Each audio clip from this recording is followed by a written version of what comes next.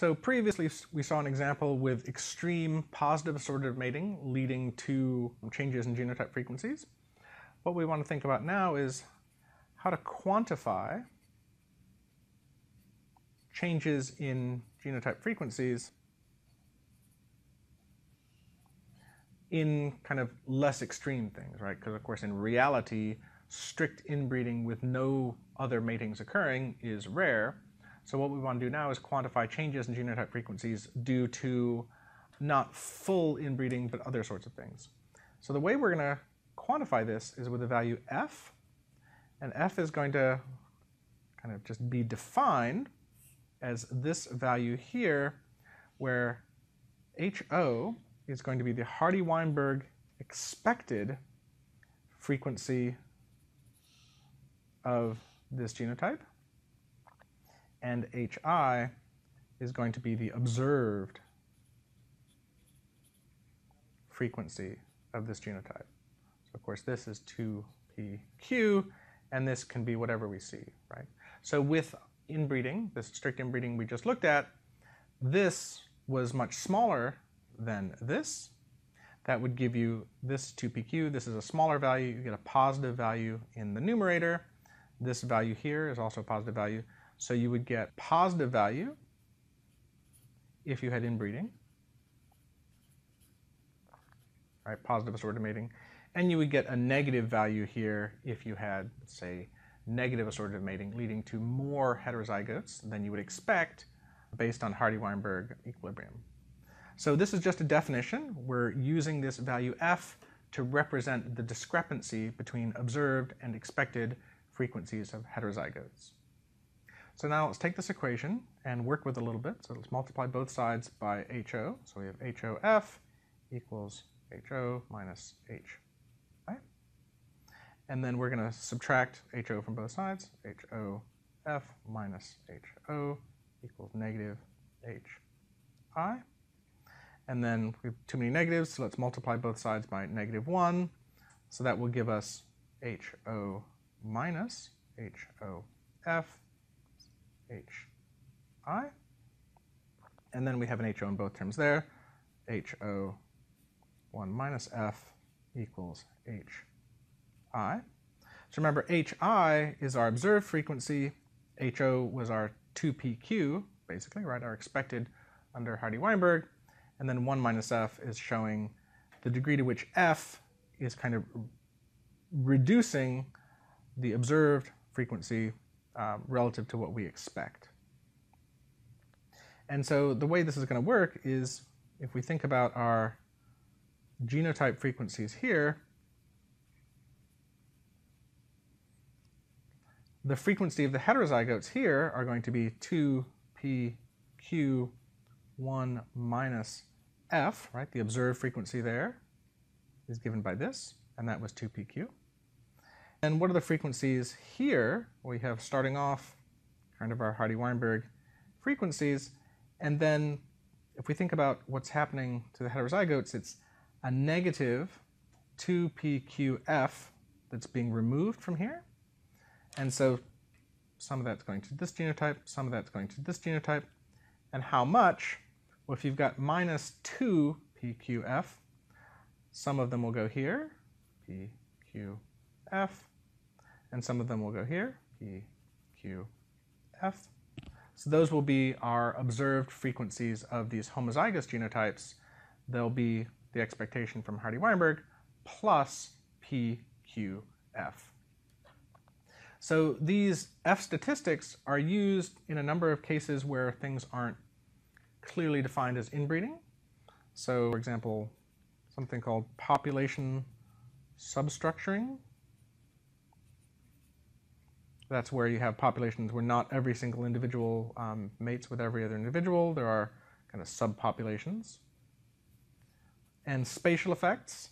So this is when, for example, there are different regions, and maybe individuals mate within regions with each other more than they mate across regions.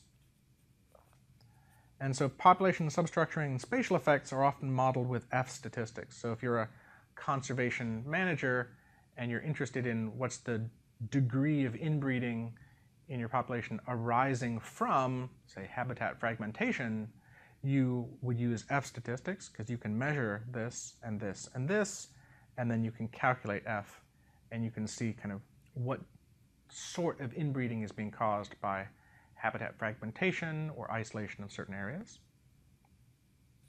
This value F is also, and we won't go through the math of this, but it's also the probability that two alleles, if you choose them from the population, are what's called identical by descent, or IBD. What identical by descent means is they are inherited copies